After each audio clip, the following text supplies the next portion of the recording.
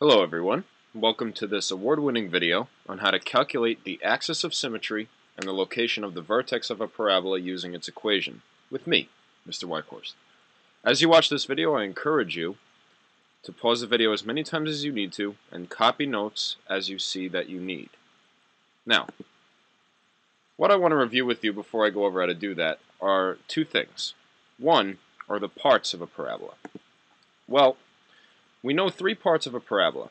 We know a parabola has the roots, which is where it hits the x-axis, the vertex, which is its turning point. Notice in this example, the roots and the vertex are the same. And we also have that line in the middle that goes through the vertex, which is called the axis of symmetry. In addition to that, we've been graphing parabolas. And the way that we've been graphing parabolas is by creating a table of values. And notice in all of the table of values that we've been creating, in this example it's y equals x squared minus 2, the middle point has always had an x value of 0. And that's always the vertex. And that's this example here. So what we've been doing is we've been creating those points and then graphing them to create our parabola. But there's a problem with that. In all of the examples we've done, the axis of symmetry and the vertex have always been at this point where x is 0. Not all parabolas look like that. For example, if you look at the one on the left here, this parabola, which is concave down, looks like its vertex is right here at 2, 1, which means its axis of symmetry is at x equals 2.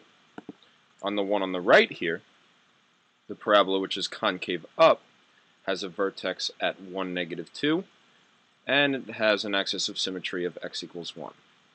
So the question is, what do we do when we have an equation of a parabola with an axis of symmetry and a vertex that don't go through the y-axis?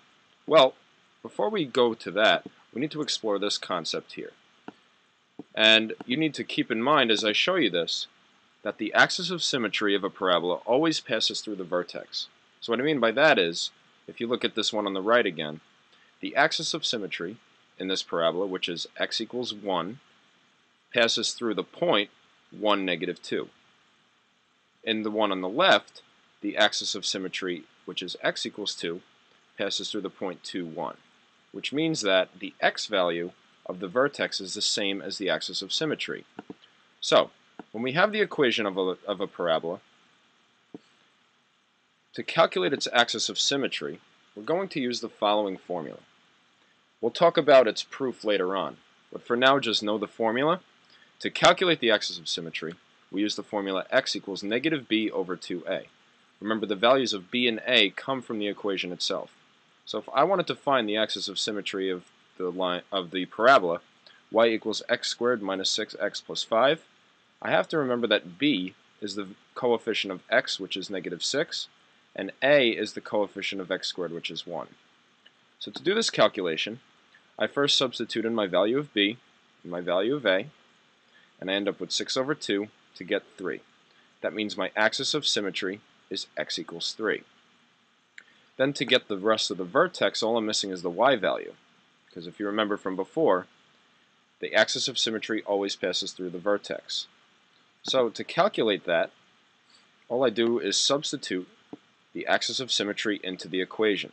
So you can see I took 3 for x and put it everywhere I saw x in the original equation, and I get y equals negative 4, meaning that my vertex is at 3, negative 4. So if I were to look at the graph of this parabola, this is what it would look like. If you made the table of values, you would notice the points that are on this blue parabola would be in your table. And my axis of symmetry is 3, and my vertex is at 3, negative 4.